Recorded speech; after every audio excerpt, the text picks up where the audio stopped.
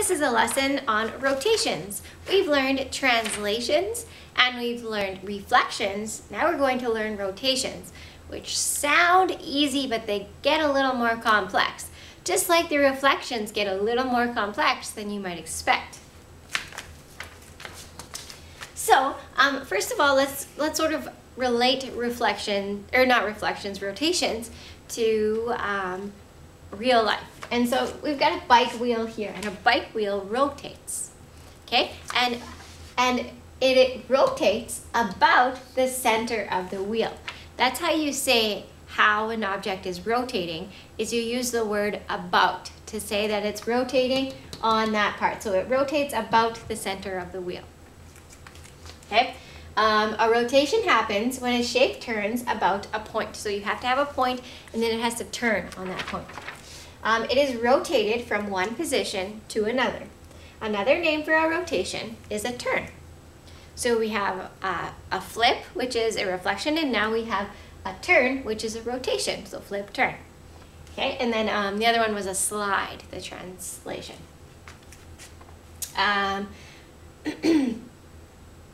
After one complete turn, a shape is back to where it started. So if let's just pretend that the middle of me is a rotation. So once I turn all the way around, I've done one complete turn, and I turned about my head, I guess, or my feet. Okay, so we're gonna go down to the bottom here.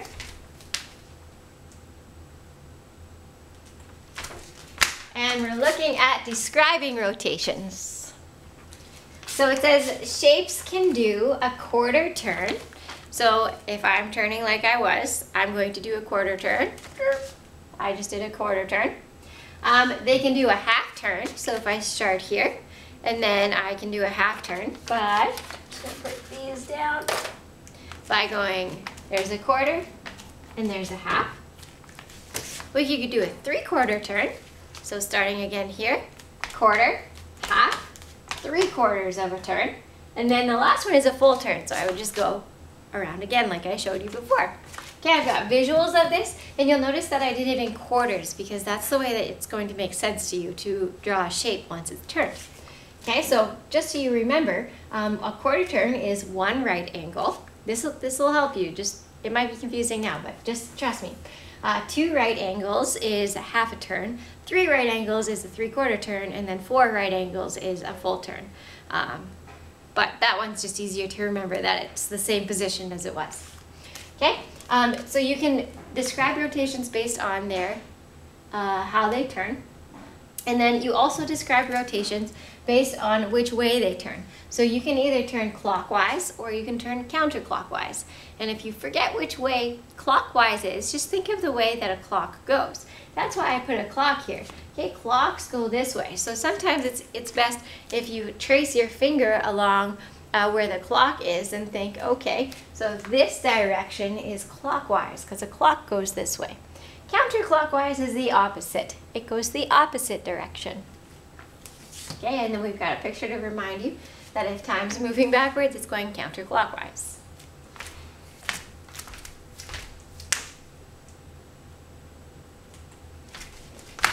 So using that information that I just shared, you need to describe rotations using these 3 things. So you need to tell the direction of the turn. So you have to say if it's counterclockwise or clockwise. You have to say the fraction of the turn. So if it's 1/4, 1/2, 3/4, or 1 whole. And then you have to tell the point of rotation. Now the point of rotation is like about the center of the wheel, about Miss Bashforth's feet. Okay, it's usually going to just be a letter on a corner or a vertex of a shape. Okay, so a shape and its rotation image have different orientations. Remember, the translation had the same orientation. The reflection had the opposite orientations, and now we would just say it has different orientations because it depends on the rotation for what the orientation is. It's just different. Okay, and then the shape and its image face different ways for any rotation that is less than 1 complete turn. So unless it's a whole turn like that, then it's going to be a different orientation. Otherwise, if it goes a whole turn, it's the same orientation. So let's look at this example. You're going to do this with me, so grab a pencil and follow along. I'll show you how to rotate a shape. So it says rotate the following shapes about vertex B using the rotation given. So there's vertex B, and that's on the corner. And then down here tells us how to do it. So it says 1/4 turn counterclockwise. So clocks go this way. So that means that we need to turn it the other way. So we're going this way. Okay, so what you do first is you pick a side of the shape that is connected to the vertex, and you start to count out quarter turns. So if I was to turn this 1/4 of a turn, I would go like this, and then I would draw this right here, and there's my right angle. Okay, so that's what that quarter turn was talking about, but this is a 1/2 turn, not a quarter turn. So we need to make it go like this. Okay, and then what we're doing is we're taking this shape and then we're turning it like this. So it's going to be up like this. So we have to draw it the same shape, the same size.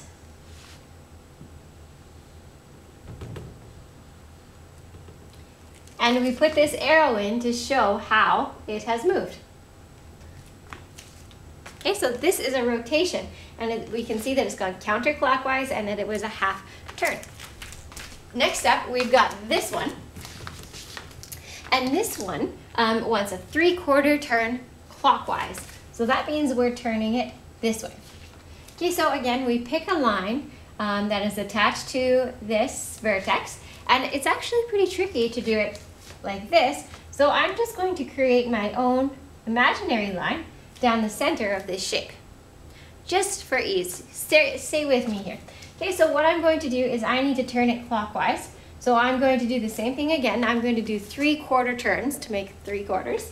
Okay, so I'm going to start here, and I'm going clockwise. So there's 1, there's 2, and there's 3. So my new center, and it goes 1, 2, 3, 4, okay? My new center of this shape is going to be right here. Okay, from here, it goes out to the end of this square and out to the end of this square. So I need to draw here, and I need to draw here, and it's actually going to overlap, and it goes for two diagonal squares. So I'm going to draw 2 diagonal squares, and then it goes into this way. 1, 2, and meets in the middle. 1, 2, and meets in the middle. And I could get rid of this line once I'm finished.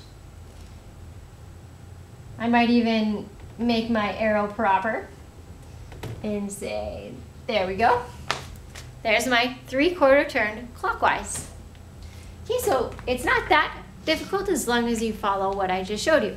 So down here, there are a couple of examples. So please pause the video and try those rotations, and then play again once you're finished to see if you got the right answer. All right, so this one here, we're doing vertex B again, and it says we're going to do a 1/4 turn clockwise about vertex B. So I wrote it properly here just so that you could see how you would actually write it.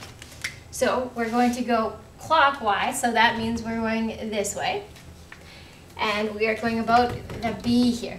Now, I like lines that are on the actual grid, so I'm going to pick this line instead of this line to do my turns. And it's a 1/4 turn. So that means that I'm drawing from here to there. And then I'm drawing this line again. So it's turning. So that means I draw 1, 2, lines up this way. Then I do a right angle here and go 3 squares this way. So I went up, now I have to go 3 squares, and then I connect them. So there's my 1/4 turn clockwise about vertex B. Make sure that yours looks like this, because it's important that you get the examples right, so that when you do your assignment, you get that right. Okay, the last one, a 1/2 turn counterclockwise about vertex B. So counterclockwise is going not that way, it's going this way. Backwards from a clock, and we're going from here. So we pick a line. I'll pick this one. We can either pick that one right there, or that one. What is it, a half turn? No, actually I'm gonna pick this one right here. I think this one will be easier. Okay, so anyways, I'm gonna go, so there's a quarter turn, and there's a half turn. Wait, I pretended that this was a vertex. That's what I need to make sure that I'm doing. It helps me to make sure that I pick the right vertex. So I'm spinning around and doing counterclockwise. Oh, that's why I did that. Okay, we're going like this. And then, here we go. So we're going a half turn like this. So if you imagine now, this thing is going to be flipped, right? Because I've got this.